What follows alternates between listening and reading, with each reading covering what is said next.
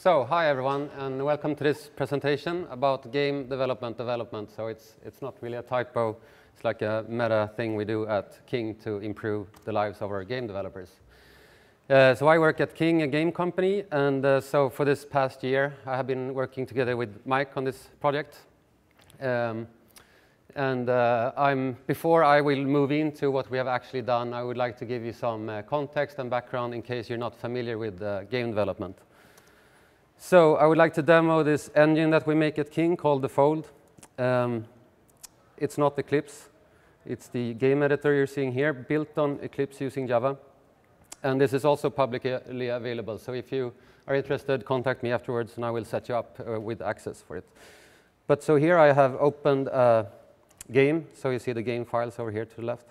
And I can just, from this editor, I can start this. And so this is a game by King that was released 2 weeks ago or so. So you see the game is now running inside of the game engine. So this is a different program. It's implemented in C++, so it's faster and easily more cross-platform and these things. So I can come back here into the editor and inspect the files. So it's similar to an IDE, but it also has this ability to let me see what I'm working on. So the key thing here is to let the developer see instantly what they make, the effects and so on. So I can also load the GUI file here. So this is the top layer you see here. And I can also come in here, modify it, change that, and then you see that it updates in the game. So this would also work if it's running on a mobile phone or something. So the real thing here is to let everyone be as quick as possible and interactively make their games. And of course, a game consists of many, many files, data files, source files, and so on. So the problem here in this editor is really to check all these dependencies and make sure that whenever a file is changed, that the using files are changed and so on. So that's a big thing of this, this problem. So this talk is not about the engine. I'll kill that. It's about this software. So it seems to be working. It seems good. People can use it to make their games, and you can ship the games and so on. So that should be good, right? Well, nah, it's not really good for us who makes it. And I will describe more about that later. But so the decision here was to throw this away, this application, and just completely re-implement it from scratch. And why? We ship bugs, nothing we're proud of, but we do all this stuff to catch the bugs before we ship anything, and it's anything from design processes, automated testing, manual regression testing, all these things we have very good test coverage, but somehow these bugs still are shipped. And the reason for that is that we have lots of duplicated state in the software, mostly to make it responsive and performant, but also because that's a fact when you're using Eclipse and SWT and you deal with native widgets and so on. You can't be wasteful with them. You have to synchronize the state and make sure the application stays up to date. We also tend to repeat ourselves, and by this I mean that whenever there's a dependency, so something is dependent on something else, that is solved right there, often by registering a listener, checking for file system events, and then filtering through them, looking for this specific thing. When that happens, do arbitrary Java logic as a response to that. So how should this be presented to the user and let them see what's happened? It means that the code amount is sort of proportional to the amount of dependencies we add. And as you all know, that's really a bad place to be in. So we have the increasing complexity. We get slower and slower in introducing new features, and we come to sort of a dead end, where it's just mentally challenging to do anything here without breaking.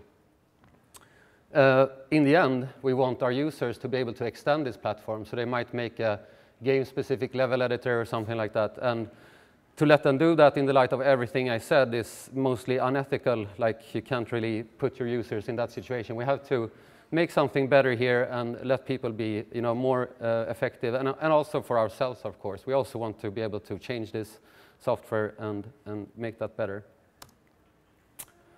So the goals when doing this from scratch would be to solve things in the architecture as much as possible. So all these problems I talked about, to solve them once and for all and have everyone else use them rather than having to implement them. We have a lot of problematic data dependencies in an application like this. And a strange example is that the title bar of the application window happens to be dependent on the project settings file. And the only reason for that is that that file happens to store the name of the project. And that name we need to show to the user in the title bar. So you have these dependencies that seems to go from one end of the application to the next. And we just have to allow that, like treat that as something that's natural to the system. We also do a lot of heavy computations. So that would be maybe texture compressions or bin packing problems or just sorting the data and optimize it in different ways. And as I said, we really want to bring the build times below a second so that the user can just launch the games and change it and launch and change it. And that means we are happy to waste the memory of the computer rather than having the CPU go at each time. So store them, and as long as they're constant, the input parameters are constant, we like to reuse them. So quickly fetch them from memory. In the game engine, we also have live development going on. So the game developers use Lua to script their games, and then they can like upload the new code into the running game, and that's a really, really good thing. And we also want to bring that over to tool development. So you can imagine something like Emacs or Smalltalk happening here, like you would code this editor inside of itself, and it would respond to the new code happening and have that kind of nice creative way of developing. So I'm talking about a graph of dependencies. One idea would be to use a graph to model that problem. Like that seems like a really good first idea to change here. And also state problems. So the functional people, they always talk about how they don't have state problems. So that's really curious for us who deal with them every day. And Clojure seems like a very good approach to this. And since we are used to Java and that whole platform, that's also a nice fit for us. And Hjälp, that's help in Swedish. We don't know Clojure, so we need help from someone, and it seems like Cognitect knows a bit of Clojure. So we sort of contacted them and asked them, can you please help us in this and make this graph architecture that we can use to build our application on top of. So before letting Mike describe this architecture and what Cognitect has been doing, I'd just like to give you a glimpse of the new dark editor. By popular request, game developers tend to like dark applications. So this is a small, very small game, just to show some dumbing in it, so it sort of works. It's still the same game engine running now as we saw before. Oh shit, I suck. But now it's been produced by this new software. So if we go back here, this is basically all of it written in Clojure. With some JavaFX on top to do the widgets.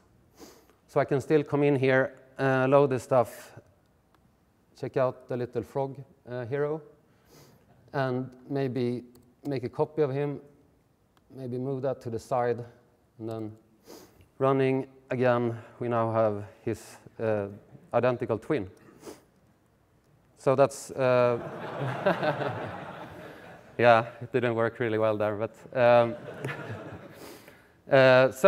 it means that the application now sort of behaves like the old one. It looks a bit different, but it acts very much like the old one, and so for the users, it will be a nice transition once it's done. But it's getting there. We have still struggling with learning Clojure as imperative programmers and stuff like that, but we're making good ground anyway.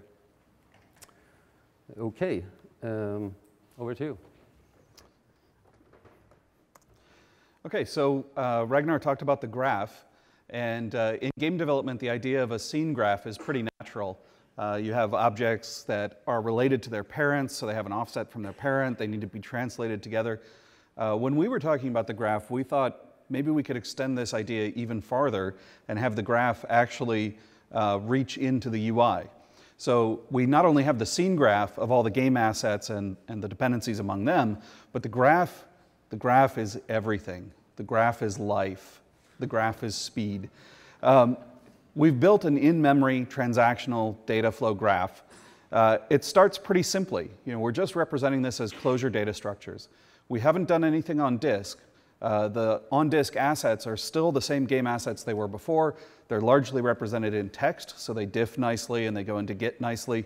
And the references in the text are in terms of strings. As we load things, we turn those string references into graph connections. So we have this flattened representation of the graph. You can see we've got nodes that are indexed by their ID.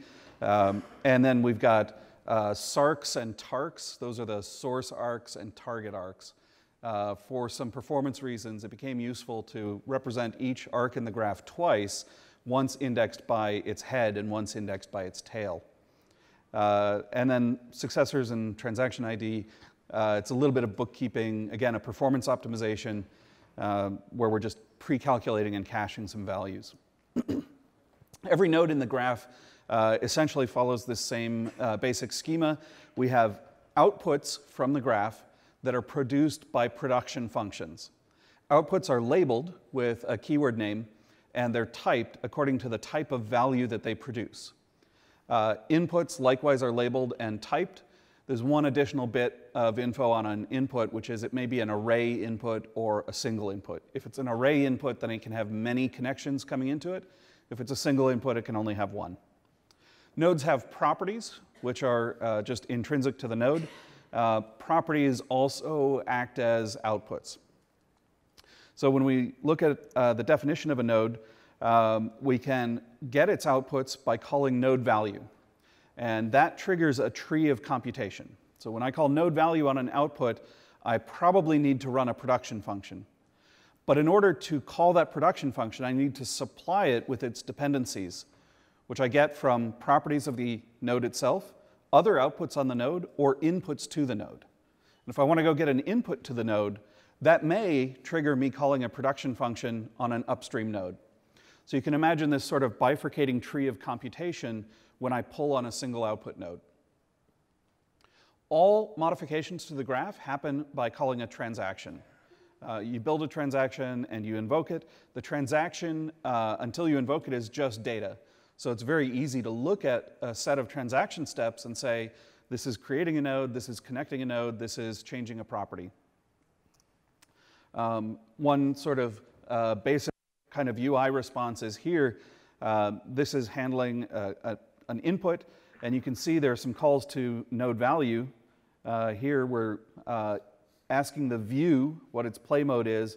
We're asking the view what the selected updatables are. These are outputs on the view. And then we build a transaction here by concatenating together the output of these set property calls. Now set property, it sounds very imperative and side effecty. Again, it's just returning a transaction step that will actually set the property when we do the transaction. To make defining the nodes easier on the end users being the game developers who are using this IDE, we defined a language for defining the nodes. And this is what we expect to be the main means of extension.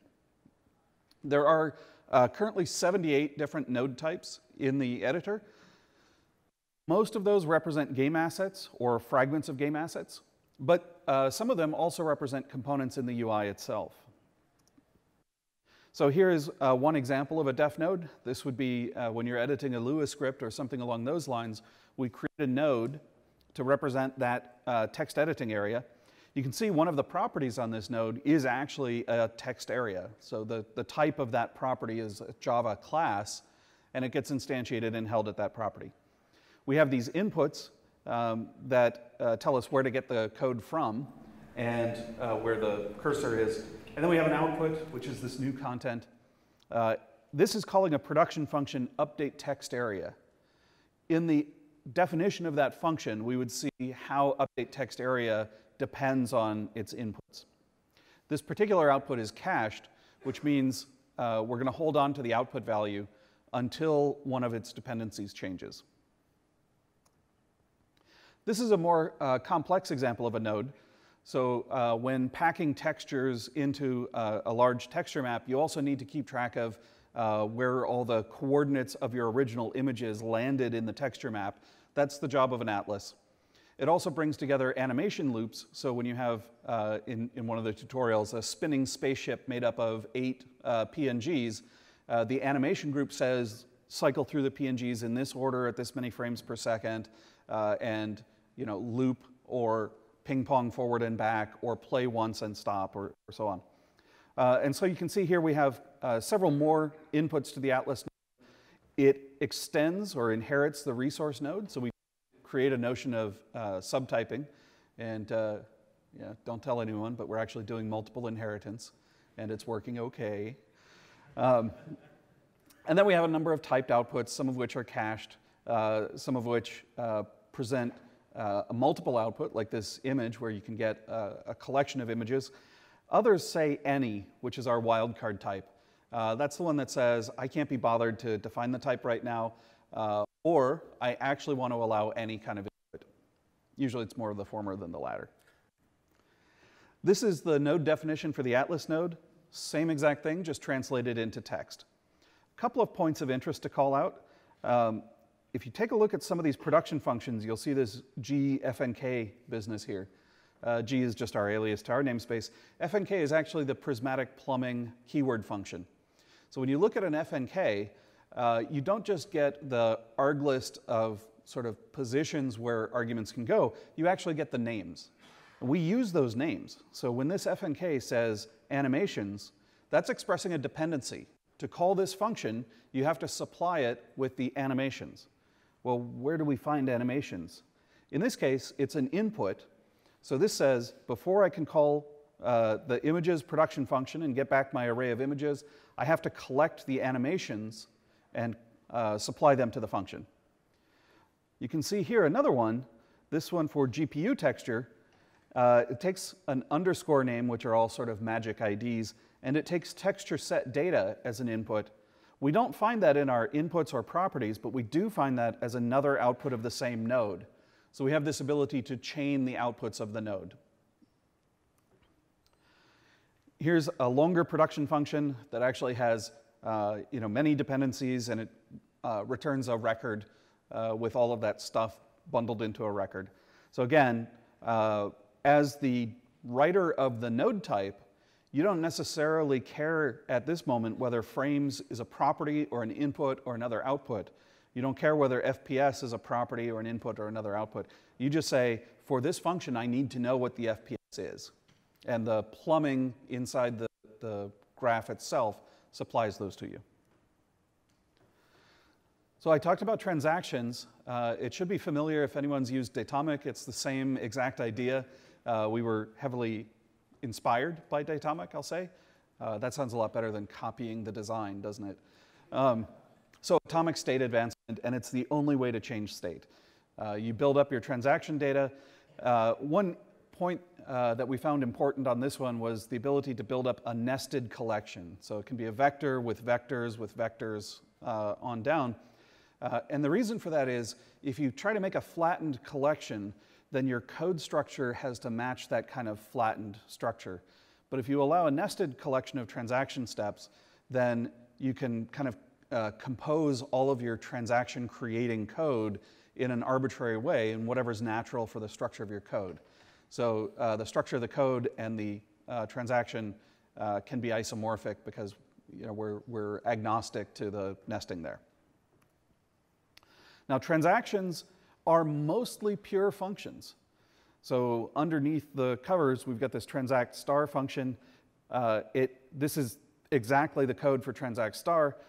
It works as a pipeline of steps that takes this transaction context and a bunch of actions and works its way through and eventually returns to you the transaction result. One of the components of this transaction result is the new basis, which is like the updated world value, along with some status information and some bookkeeping information that we can use for other important tasks that I'll show in a second. So our basic life cycle here is we have a graph, we apply a transaction, and we get a new graph. That graph can produce all the values that we need for the UI, but it doesn't push them through. I talked about pulling on outputs, and that's the model. It's pull-based, not push-based. So we update the GUI controls by pulling all these outputs and painting the screen and updating the GUI controls. The GUI then does its GUI thing and somehow translates user gestures into GUI events. Those GUI events then create more transactions. And so because we've got this loop that's mediated by the transaction, we're not attaching a bunch of listeners all over the place. And one of the nice things about that is it gets us away from one of the key problems of GUIs, which is mutability. and event storms. So when I have GUIs with listeners pointing in every direction, it's really common to have one widget trigger an event that causes the other one to update itself, which also triggers an event which hits this one, and suddenly you're at 100% CPU and you don't quite know why. So we don't have that because we're in a closer to pure functional state management system. Now I did look around for any purely functional GUIs. I found some research dating back a decade or more, but really everything today is kind of single-threaded and mutable and based on the widget toolkit idea. One of the features that we wanted to build into the architecture was undo and redo. So the typical way of doing this is the command pattern. You build an object that represents how to apply a delta to your state, and it has a method to sort of unapply or work backwards. And then you build a stack of these commands. They suffer from a couple of big problems. One, when you make your change, it may cause side effects that you as the programmer aren't aware of, especially if you allow extension by end users. So when you do the unapply, you don't know what all has happened in your environment to fully unapply your command. So we actually just keep a record of all the states. Every time there's a transaction, we advance this paper tape idea and write a new state into it. If we want to undo, we back up the paper tape, and if we want to redo, we go forward. Now, if you undo, we've built up some forward or future history in this redo log. If you then do something else, we just drop the future history. So you've gone back in time, killed your grandfather, and you're on a new timeline. There was one other subtlety about undo and redo that has to do with caching. And I'm going to come back to that because first I have to explain how we do caching. So to the node developer, cache looks like just a little keyword that you can attach to your production function, which is fantastic because we've actually solved caching. Right? One of the two biggest unsolved problems in computer science, naming caching and off-by-one errors, and we solved caching. Well, we can do that because we know when state changes, it changes in a transaction, and we have this graph that tells us all the dependencies. When we look at an FNK for a production function, we know exactly what it uses. And so we can do this tracing forward when we say, if this property changes, we can trace forward through the graph. So we have two directions we can go. We pull a value, which propagates computation backward through the graph, or we make a change which propagates invalidation forward through the graph. And we also treat topology changes as a cache invalidating change. So if you connect something new to an input or you disconnect an input, we consider that sufficient cause to say anything dependent on that input is probably going to update. Well, caching and transactions and evaluation all kind of happening at the same time has some subtleties. And for here, I really thank Sam Umbach, one of my colleagues, for writing about 100 different tests that all demonstrated inconsistencies in evaluation. So, for example, one of them, I'm doing a computation and I'm working my way backward through the graph and somebody does a transaction in the middle of that.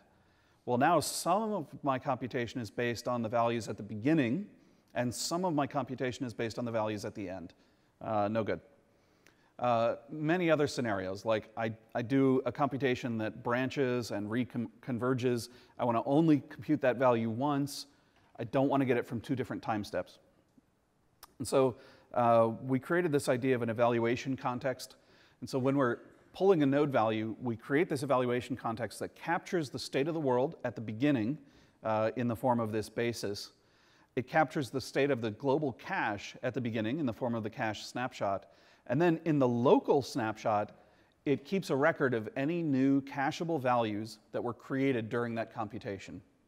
So whenever we're looking for a value, we first look in the local cache, then we look in the snapshot, then we look at the basis.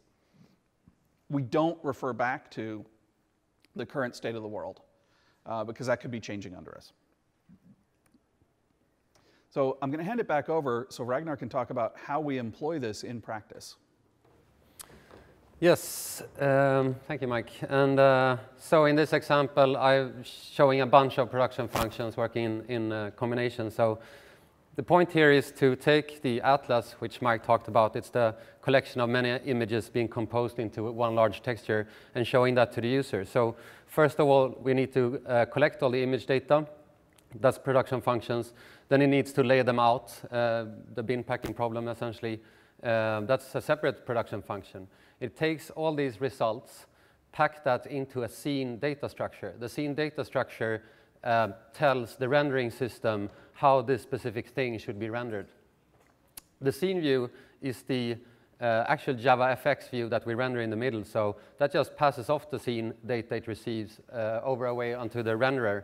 And that performs a sequence of production functions itself. So first one, since the scene structure is hierarchical, you have like scene graph, nodes, and transforms, and all these things. It needs to flatten it out first, and then it looks at the data and does sorting based on it to have correct render order going back to the front. And at the end, it might also include tools we use, like graphical widgets you can use to manipulate objects and these things. And it sends back an image that it produced through OpenGL, of course. And the scene view takes this image using JavaFX, presents that to the user. And so this is a bit one more of the complex ones. But the UI itself works a lot like this at all points. So all these different views, I talked about the center one right now.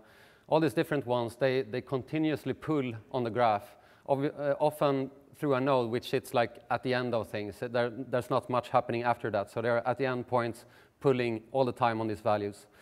And as soon as they see something change in the value, they update themselves. So looking at the outline, it would look something like this. A regular Clojure data structure coming in, describing what should be shown. And it's also hierarchical. In this case, you see the children entry there. It's the same format repeating. And so the outline view will take this data, read through it, and create JavaFX widgets from this. So in this case, tree view items, or whatever that might be. And using the icon and label here to set the properties on them. And so this is stateful UI, of course, and this is the source of all these event storms that we talked about. And to get rid of that, we now just throw away everything in this view whenever it changes. So we recreate from scratch all the time. And we had this bug before that made this happen at 60 FPS, but it happened at 60 FPS. So that tells you something about the performance of JavaFX. Moving forward, other cool stuff happens when you have this graph on your hands. And I'd just like to give you a quick demonstration again about what might happen. So going back into the application here, I will undo. Now I flipped the whole state of the graph back a few points. But as you see, we still have these dependencies. Sorry. So this hero is actually defined in a separate file. So we can inspect the hero in its isolation over here. Sorry. And the hero is composed of many other things. So here we have some death particles whenever he dies. And we have them over here. So we see these are now nodes, and the flow of computation is to the left for you. So this one sends this data down here, and it sends that data over here. So now we can peek back into this flow of data. So this was the file here. Now we see the contents here all of a sudden, and we also can expand into the particles. And that lets us start playing this right here where it's used, which is massively useful for when you're making these particles. You get to see them in the context they're used in and so on. And I can even peek into this actually other file that's on a separate tab here, but change that in place. So that's what we mean by in-place editing. So I might go in here, and of course I want more blood because this game will not corrupt the young and be promoting violence and all that stuff that we're in the business to do. So bloodbath is what I'm looking for, something like that. Let me just pause them. So yeah, looks really good. And then I can, of course, run this again and have more corrupting of the young happening and violence. So that's nice. And all of this, of course, is transacting on the graph and all that stuff that Mike just described. And it's really impressive how fast that can be done, and that it's still a responsive application with all this stuff happening in the background. So that's fantastic. If I now try to jump out again of things here, see that I misplaced the HUD element. This is the life hearts. I'll just correct this, sorry. Like so. And let me try to go in. So here we have the hearts representing the lives of the character. I happen to know that the hearts here are rendered through a GLSL shader that I have right here. And now I will try to type in front of you. See how that goes?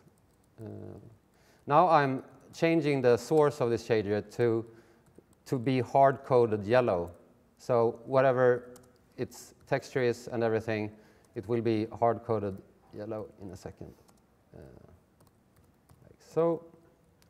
And then when I come back here, it's yellow. And the thing I did here is transacting on the graph, this invalidated forward all the way up into the view of this collection, which is dependent on this source. So whenever I clicked here, this now checks backwards again, whatever it might recompute, recompiles the shader, uploads it to the GPU, and it changes it. And what's even more interesting that just sort of happens here is that I can remove this line and undo. This is still on the graph.